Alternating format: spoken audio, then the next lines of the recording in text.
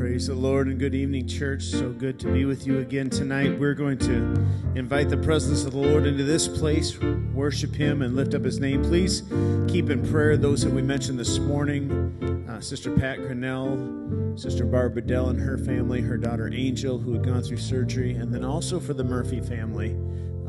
Joe Murphy passed away. This is Brian Murphy's father. So let's keep them in prayer. Let's welcome the Lord into this place tonight.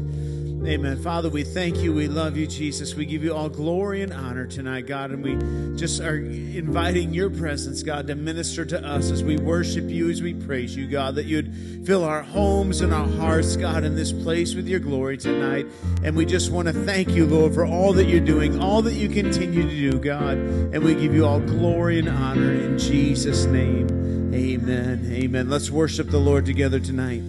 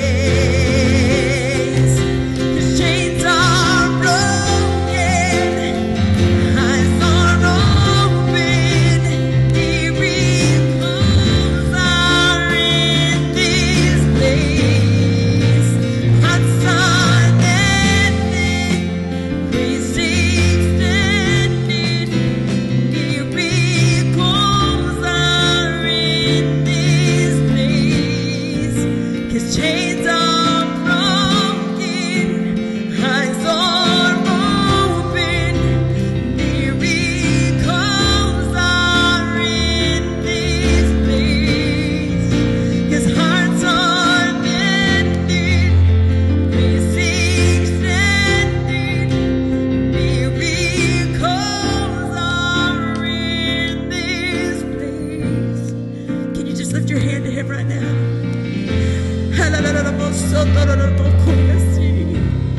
God, you see our situation, Lord. You know our heart's intent, God. God, I just pray right now that your Shekinah glory would flow through us right now. Flow through us, Lord. God, I pray if there's anything that binds us in Jesus' name, that it would be loosed. Hallelujah, Jesus. In Jesus' name, in Jesus' name, in Jesus' name. His chains are broken, eyes are open, miracles are in this place. Hearts are mended, grace extended, miracles are in this place. Miracle can happen, miracle can happen, a miracle can happen in this place. Do you believe that? God has a miracle for you. Hallelujah. Just worship him. There's nothing too hard for our God. He's there. He's there in our midst. A miracle can happen. A miracle can happen. A miracle can happen in this place. A miracle can happen. A miracle can happen. A miracle can happen in this place. A miracle can happen. A miracle can happen. A miracle can happen in this place with Jesus. Hallelujah. With Jesus it will happen. With Jesus it will happen. With Jesus it will happen in this place. 'Cause chains are broken and eyes are open. Miracles are in this place. And hearts are mended, grace extended. Miracles are in this place. With Jesus it will happen. With Jesus it will happen. With Jesus it will happen in this place. Oh, I believe that. Can we call on his name, Jesus? Jesus it will Lord, you know our need, God. with Jesus it I pray, God, for your peace, for your comfort, your strength, God, on your church, on your people, God, on our communities, God, and our businesses, Lord. For your provision and your strength, God, for your goodness and your glory to be poured out upon us, God, for your church, God, to take your word, God, into our communities and for our families to be blessed of you, God. Hallelujah. Hallelujah. Hallelujah. Hallelujah. Yes, Jesus. Miracles are in this Hallelujah. Oh, I believe that. Hearts are mended, Hallelujah. grace extended. Thank you, Jesus, for your grace. Miracles Yes, Lord. Yes, Lord. If you need a miracle, why don't you just call in the name of Jesus right now? Why don't you agree together with somebody? I'll agree with you right now for your need, whatever it is. In Jesus' name, God, whatever healing there might be that needs to take place, God, I plead your blood over those individuals. Lord God, whatever provision, God, financial need there might be, God, I plead your blood, God. I agree with them for, Lord God, you to make a way right now. Lord God, for relationships that need to be restored, God. For, Lord God, those that need to repent, God. For those, God, that need to come back to you, God. For strength to be given to live for you according to your word, Jesus. Hallelujah. For your grace, your mercy. Hallelujah. Hallelujah.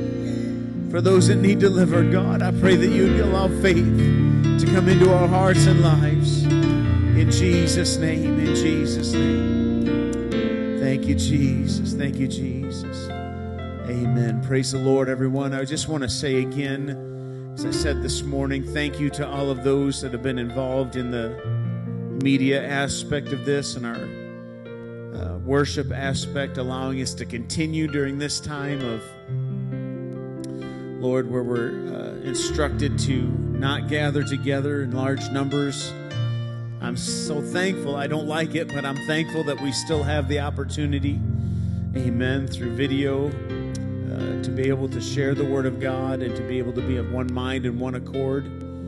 Amen. Truly, we are going through things and experiencing things and really finding out the ingenuity of a lot of people during this time. Amen. A lot of things out there that people are just figuring out that they got to do themselves. And I think that self-reliance is a good thing. Amen. So I want to get into the Word of God tonight. We're going to, when we get into the Scriptures, going to be looking at Matthew chapter 7, verses 1 and 2. And then Luke chapter 6, verses 37 and 38. So those are going to be the key scriptures that we're going to look at today. Amen. So let's pray. Father, we thank you. We love you, Jesus. We ask, God, that you continue to bless and pour out your Spirit. God, that you'd help us tonight, God, as we get into your word, Lord Jesus. We need your strength, your wisdom, your direction, God. Help us during this time, God, to continue to trust in you, God, not to lean on our own understanding, but in all our ways to acknowledge you. And, Lord, that you would direct our path. In Jesus' name, amen. So I'm going to start a series that I've taught before in the past. And this series, I just want to give credit where credit is due, honor where honor is due. It's from a book that was written by a pastor named Robert Morris. The book is called The Blessed Life. And so I'm going to kind of change things up with the wording a little bit. And I've done some studying through this. I use a lot of his thoughts and a lot of his scriptures, and then I've added to it. But he did a superb job on teaching about how to be blessed and about the blessed life that we can have in Jesus Christ. And I'm so thankful for that. And he really feels that it was God showing him some things that he could share it with the world around him. Amen. So we know that there are principles in God's Word. And when I say that, it means that there are things that God has declared that he will follow through with. God cannot lie, the Bible says. Okay? God cannot fail. His word will come to pass. We don't always understand how it's going to happen, right? We don't always understand how God is going to do it, but what we can trust is that he's able to. It doesn't mean he'll always do it in our timing. It doesn't mean he'll always do it to the amount or to the extent that we would like. It doesn't mean that he'll always do it exactly the way we would like. But when we pray, as Jesus prayed in the garden, we need to pray, God, not my will, but your will be done, because God knows better. Amen. So this series I've named I Am Blessed, and this first lesson is just titled that it's a heart thing, that it's dealing with our heart. And so there's some things we're going to talk about that if we're going to be blessed, we got to make sure we take care of some things in our heart. Amen. So in Matthew chapter 6 is where I'm going to kind of begin. I'm not going to necessarily go into any scriptures here, but I just want to follow up that Jesus had just got done teaching on the Beatitudes in Matthew chapter 5. Okay? And now, and in the Beatitudes, it says, blessed are they that mourn, blessed are they that, this, and blessed are they that. And that word blessed there almost denotes an existing condition of their heart. It's not that they're blessed because they're going to be comforted. It's that because they're blessed, they will be comforted. And so it almost talks about a condition of their heart, a decision they've already made. So if we are going to be blessed, certainly it is God that pours out the blessing, but it's also an attitude. It doesn't mean I have to have something or receive something tangible from God. It's just because of who he is and who I have the opportunity to be in him that I can be blessed. And so in Matthew 6 then, Jesus teaches on a couple things right away. In the first 4 verses, he teaches on giving. And then in the next 10 verses, he teaches on prayer. And then in the following few verses, he teaches on fasting. So there's some principles in here that he begins to teach. And so in this series, in these lessons, it will really show us how that we can live a blessed life and how that life can affect and how it can influence every area of our life. So a couple scriptures we're going to look into. First is Matthew 7, verse 1 and verse 2. And that simply says, "Judge not that you be not judged." Okay? "For with what judgment you judge, you shall be judged. And with what measure you mete, it shall be measured to you again." Okay, so remember, we're talking about being blessed. And we have to understand what being blessed means. It means to be fortunate. It means to be well off. And it means that we're trusting God. So again, Matthew wrote, "Judge not that you be not judged. For with what judgment you judge, you shall be judged. And with what measure you mete, or what measurement you use, it shall be measured to you again." So when we look at these two verses here, we can understand that the subject of what these verses are, if we were just going to pick one word to describe it, that subject would be judgment. I think we could agree on that, because he says, don't judge or you're going to be judged, and whatever you judge, you're going to be judged back. Okay, so there is an emphasis, there is a declaration on judgment, and we understand and we know, and I'm going to get to this in a minute, but this might not make sense right now, but the word money is not mentioned in verses 1 and 2 of Matthew 7. We can agree on that. It's not talking about money, and so when we really commit that to memory and when we think about it, judge not, you won't be judged. With the same measure you use, it will be measured back to you. Okay, so now we're going to look at a parallel passage in the Gospel of Luke chapter 6. And this is verses 37 and 38. Now this is the parallel message, and it's a little bit different, but it is a lot alike. Again, the first verse, "Judge not, and ye shall not be judged." That's the same as what Matthew said. But then Luke goes on, and he says, "Condemn not, and you will not be condemned. Forgive, and you shall be forgiven." And now verse 38, and this is where sometimes the confusion has come in the past. "Give, and it shall be given unto you. Give, and it shall be given unto you. Good measure, pressed down," he says, "and shaken together, and running over shall men give into your bosom. For with the same measure," again, "that you mete, withal it shall be measured to you again." Now, we've heard this verse before, probably. "Give, and it shall be given unto you. Good measure, pressed down, shaken together, and running over, shall men give into your bosom." And a lot of times when we've heard it, or it's been preached, a lot of times the topic was money. It was about finances. But this is the same passage as Matthew 7. Now, not all of verse 38 is in the same as in Matthew, but it's the same topic. It's the same subject. He's talking about judgment. And it's not a verse on giving money.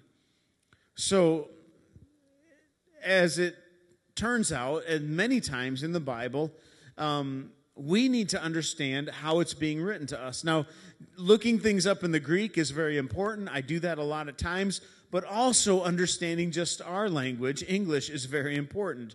So we understand that when we know what it's being written and what the different parts of the sentence are, it can help us understand the Bible. So in Luke 6:38, give is the verb. Give, it's an action, right? So it's a verb. You is the implied subject. You or me or anybody. It is the objective pronoun, so it has to be replaced with something. So it's saying when you give, it shall be given unto you. Whatever it is that you give, whatever you replace it with, it will be given back to you. Good measure, pressed down, shaken together, and running over. It reminds me of a video that I watched on YouTube many times and quite a while ago when I first saw it. But Reverend Johnny James, he was on an airplane, and you can look this up on YouTube. Just research Johnny James on YouTube, and he's speaking to somebody on an airplane, and he's having a debate, if you will, with another theologian. And the debate falls into the oneness of God and baptism. And so Johnny James is a oneness apostolic preacher, and he baptizes in the name of Jesus Christ for the remission of sins. And the other individual baptized another way in the titles Father, Son, and Holy Ghost. So when they were coming back into the country after this discussion, and Johnny James has to fill out this form, he says, and he asked for another one that he's just going to mess with a little bit. And so when you come back in, he said you had to fill out what country you're from, what state you're from, and what city you're from. And so when he wrote on there in the part of country, he wrote country. And the name of state, he wrote the word state. In the name of city, he wrote the word city. And he asked the fellow again, he says, am I doing this right? And he says, no, you messed it all up. That's not how you do it. And then he began talking about common nouns and proper nouns. The common noun is country. The proper noun is the United States. The common noun is state, and your state is, I think it was Michigan. And the name of the city is not city. The name of the city, the proper name would be Detroit, I think it was, is where he was from. And so he began to teach him that. And so he said, me writing country for the name of the country, and state for the name of the state, and city for the name of the city is no different than you writing Father is the name of the Father, and Son is the name of the Son, and Holy Spirit is the name of the Holy Spirit. Those are common nouns. That's what they are. But his name, the proper noun, is Jesus Christ. And he taught him a lesson through that example. And so it's important that we do understand how the Bible is being written. It doesn't say if you give money. Money is just implied there because that's where our mind goes. But give anything, and whatever it is that whoever gives it, when they give it, it shall be given back. Good measure, pressed down, shaken together, and running over. Amen. So 6:38 of Luke can be a wonderful verse. And at the same time, it can be a very frightening verse. Because whatever you give, you're going to get back in God's economy more of it. So if you give judgment, you're going to give judgment back. If you give criticism, you're going to get criticism back. If you give anger, you're going to get anger back. And it's going to be pressed down, and it's going to be shaken together and running over. But if you give mercy, you will get mercy back. If you give love, you can get love back. If you give kindness, you can give kindness back. Luke 6:30 says, give to every man that asks of you. So whatever you give, you'll get back. Trust, kindness, love, all of those things. And so the challenge is then that we don't begin thinking, well, I want to get, so I'm going to give. Because when it comes to our finances and it comes to giving in church, a lot of times that can be our mindset if we're not careful, that I want to get, so I'm going to give. I pay my tithes so that God will give me an increase. That's not the motive to give. That's the reward. We give to give. We don't give to get. That's not the purpose. God's not saying, this is great, this is so wonderful. I'm so glad people are catching on to the understanding of how to get. That's not what he's talking about. He's talking about that if we will give whatever it is that we give, God will give it back to us. Amen. Men will give it back to us. God will bless it. He will anoint it. If we give kindness, mercy, grace, all of those things. So when we think about the fact that it was God in his word, way back in Exodus and Leviticus and in the law of Moses, God implemented giving. And now I'm talking about finances. Because I do want to be blessed, and I want God's church to be blessed. I want each and every one of you to be blessed. So God implemented giving. So when you think about that, here is the one who the Bible says owns a cattle on 1,000 hills. He doesn't need anything. We cannot give anything and add to God.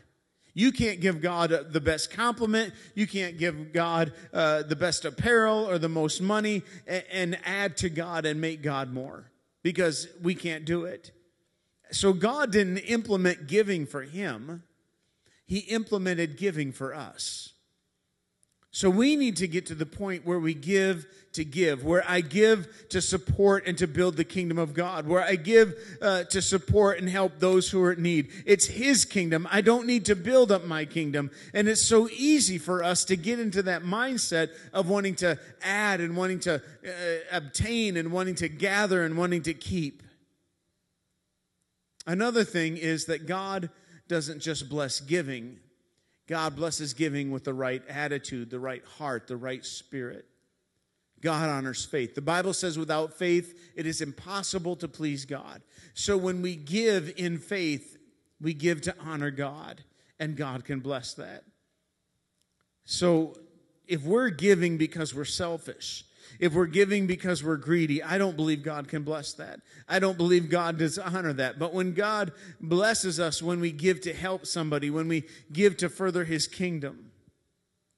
So we have to learn how to help others. Learn how to help people in need. And when we do it, that will begin to change our heart. If you've ever done that, if you've ever saw the person standing there with a cardboard sign that says, "Can you please help? I've got a family, I've got children, I'm hungry," and you give to help them sincerely, it blesses your heart. It messes with your mind, right? It begins to change your whole way of thinking. It makes you feel good inside. But you didn't do it just so you could get a good feeling or so you could be seen by the cars behind you. No, you did it because you wanted to minister to that person.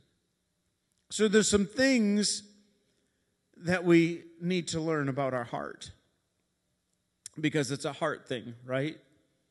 So we're going to talk a little bit here about the year of Jubilee in the Old Testament. And on the year of Jubilee, if you're not familiar with it, all debt was canceled every 7 years. So if you had a debt, if you borrowed money, or if you had sold something to be used, or let somebody use something because you owed money or land or whatever it was, at the end of 7 years, that debt was canceled and you got back what you had lent out or what you had put up for loan. And so in Deuteronomy chapter 15 and 7 through verse 15, God speaks to his children. Moses is talking to the children of Israel, and God is speaking through him. And I'm going to read through this, and then we're going to talk and break this down about the 4 areas of our heart we have to work on. So in the first verse, 7, Deuteronomy 15 and 7, it says, "If there be among you a poor man, one of your brethren," not just a stranger, but one of your brethren, "within any of your gates in the land which the Lord God gave you," that you didn't get yourself, "you shall not harden your heart." Okay, you don't shut your hand from your poor brother. Jesus said the poor you're always going to have. There will always be people with more, and there will always be people with less. That's just the way it's always been. And so if there is a poor man, one of your brethren, don't shut your hand. Don't harden your heart. Because God wants you to bless them of the land that he gave you. He says in verse 8, "But you shall open your hand wide unto him, and you shall surely or willingly lend him sufficient, as much as he needs, in that which he wants." Okay? So we have to do that willingly. So the first thing that we have to deal with is a selfish heart. Right? We're born selfish. One of the first things we learn after the word no as a little kid is the word mine, right? When kids, you see little kids and they see a toy. Now, not always. We teach them to share, but it just comes naturally to say, "This is mine. I want this. I want to hold on to this." So we have to deal with a selfish heart. And it's really easy because the Bible says the heart is deceitfully wicked. Who can know it? So verse 9 says in this, okay, when he says, don't harden your heart. Whenever they come to you, lend to them what they need. He says in verse 9, beware, he says, beware that there not be a thought in thy wicked heart, in your selfish heart, saying, this is the 7th year, the year of release. It's at hand, and your eye be evil against your poor brother, and you give him not, and he cries unto the Lord against you, it shall be sin unto you. So again, Jubilee was the 7th year. So don't say it's the 6th year, okay? Don't say the 7th year is at hand. It's right around the corner. If it was the 1st year, he would have another 6 years to pay me back. But now it's the 6th year. It's the 6.5 year. The 7th year is just around the corner. He's not going to have time to pay me back that much money, so I'm not going to lend him. Don't be selfish, God says. He doesn't like it. And then he cries to the Lord against you. He says, it will be sin to you. Now, again, this is in the law of Moses. So we have to deal with that selfish heart. So verse 10, he goes on, and he says, thou shalt surely give him, and thy heart shall not be grieved when you give to him, because that for this thing the Lord your God shall bless you in all your works. So when you give and your heart is not grieved, God can bless that and in all that you put your hand to. That means that God is not only going to bless everything you've already done, he's going to bless everything you're going to do. That's important. I want God. Remember, this is about receiving the blessings of God. This is about having a blessed life and being blessed. So we have to deal in verse 10, not only just like verse 9 said, a selfish heart. Now we have to deal with a grieving heart. So selfishness deals, we have to deal with that. That attacks before we give. Grief attacks after we give. Oh, I shouldn't have done that. Why did I give that person? Why did I loan that money? They're never going to pay me back. We grieve over money, don't we?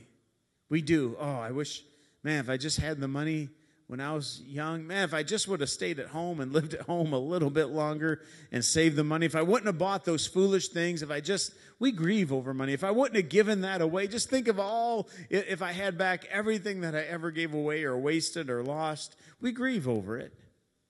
God says don't be grieved over money that we give into his kingdom or to his people. Because that's what happens.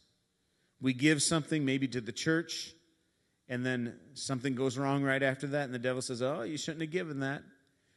I think it'd be okay to share this testimony that many of you have probably heard Brother Putnam share before when he pastored here. But if you've not, it's an incredible testimony. He had given an offering one time, and I don't remember exactly all the details, but after he had given this offering and decided to give this offering and make this commitment, knowing that his children were going to need to go to college, and his oldest child was getting ready to go into college, the enemy began to attack him and saying, you're giving away her college fund. You're giving away the money that's going to send your kids to college. You are putting your kids behind the 8 ball. They are never going to succeed because you're giving this money. The enemy wanted to attack, but God blessed, and God allowed a way for that to still take place.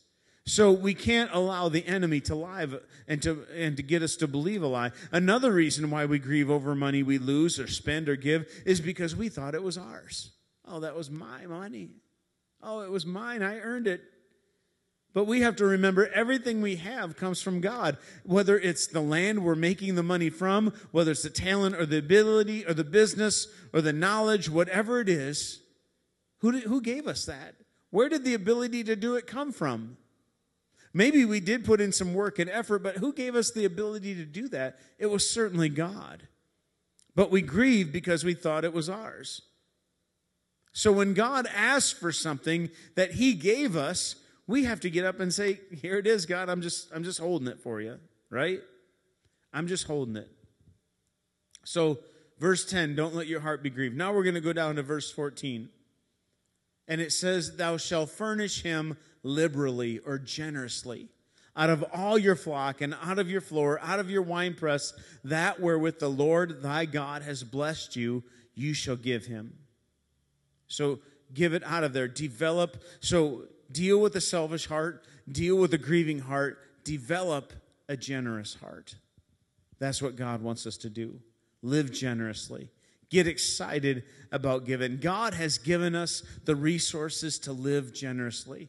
And as we continue to give, God will continue to pour in. As God realizes he can trust us with what he puts in our hands, God will put more in our hands. Amen. Matthew 6:21 says, where your treasure is, there will your heart be also. So your heart follows your treasure. If you put money into a stock or into an investment, what do? You follow that stock. You research that investment. You see what it's doing. So if I want my heart to be in the kingdom of God, that's where I've got to put my treasure. I really want to love God more. So that means put more of my treasure there. And sometimes we say, well, I don't know if I want to love God that much, right? And so give him generally, furnish him liberally, generously out of your flock. And then verse 15, the last thing we have to do is develop a grateful heart. Verse 15 of Deuteronomy 15, he says, you shall remember that you were a bondman in the land of Egypt. You were a slave, and God redeemed you. That's why I command you this day. You were a slave in Egypt, and similarly, we were a slave to sin. And God brought us out. God delivered us like he did Egypt, and he blessed us and he helped us. So don't refuse to help somebody else who needs your help, because that's how God blesses you. We have to develop not just a generous heart, but a grateful heart.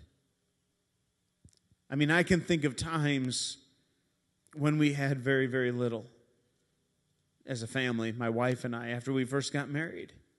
And you know what? I realize that right now, what we're all going through, this might seem like a very inconvenient time to preach this series, but I think it's a very timely time to preach this series. Why? Because I want you to give your money to the church? No, because I want you to be blessed and trust God and understand that God can bless you. So don't shut off the video. Don't say, I'm not going to watch the rest of this series. Just listen to the Word of God. Allow God to minister to you, and allow yourself to be tried, and say, you know what, God, I'm going to trust you, and I'm going to step out in faith and see what you can do in my life. Because there were times when we first got married, we had some debt. We had a house. We had school loans. My wife was working part-time and still in school. And you know what? I can remember time living check to check and still not having enough to pay the bills. I can remember every time, every 2 weeks when we got paid, to sit down to do the bills, and there would be tears, and there would be concern, there would be worry. Why? Because we didn't like living under that bondage of debt. But you know what? We still paid our tithes. We still gave a tenth off the top of our gross of our income to the church, to Jesus Christ, to God, to his kingdom. We still gave offerings above and beyond that. We gave to the building fund. We gave to foreign missions. We gave to home missions. We gave sacrificially. We gave to different events and different things going on. We continued to give, and God continued to provide. And by the end of a year and a half, we had over $10,000 in savings. Why? Because somebody gave us some money, because something happened, just happened to work out, because of coincidence? No, because we trusted God. And you know what? Not that it's happened, because I don't allow it to happen, but I imagine the most insecure way I could ever feel, or what would cause me to feel the most insecure that I could ever feel, is if I quit paying my tithes to God, if I quit giving my offering to his church, to his kingdom. And we're going to talk about how God put this all in place. And you know what? Again, the tithes and giving, it's not just a way for the preacher to get rich. That's not what it's about. Does it pay my income? Does it give me my increase? Yes, it does. But I also give and tithe of mine. So it's not that I'm in any different position than you. We all give. It's all equal sacrifice. Not always equal giving, but it is equal sacrifice. That's why God chose a tithe at 10%. And when I realized what my life was like before, and if you had the life that I used to live, and used to have that experience as I've had, and understand how God had saved you and ministered to you and blessed you, I think that you would give too. See, there's no way that I can pay him back for everything he's done for me and for everything he's given me. And I want people to know that there is a joy, there is a blessing in giving to God and giving to his kingdom. And God wants you to have a blessed life, and he wants you to live blessed. He wants you to be blessed. Why? So you can be a blessing. Amen. God is so good to minister to us, to bless us, to give us the opportunity to give and to trust him. And he says, you know what? Try me and see if I will not open up the windows of heaven and pour out a blessing to you. But we've got to look at our heart. We've got to make sure there's no selfishness, that we're not grieving. We've got to be generous, and we've got to be grateful. Amen. Amen. I hope that this has been a blessing to you. Stay in tune. There's no Sunday night service next Sunday due to Mother's Day. Amen. But then on the 17th, we are going to try to have an outdoor parking lot service. You don't want to miss that. Be watching Facebook for updates on that. And then, Lord willing, we'll continue with this series on our Sunday evenings. God bless you. Don't miss Wednesday. Brother Ryland Morgan is going to be preaching the Word of God and ministering to us, and Sister Vicki Kranz is going to be here encouraging us in prayer. God bless you. Have a great evening.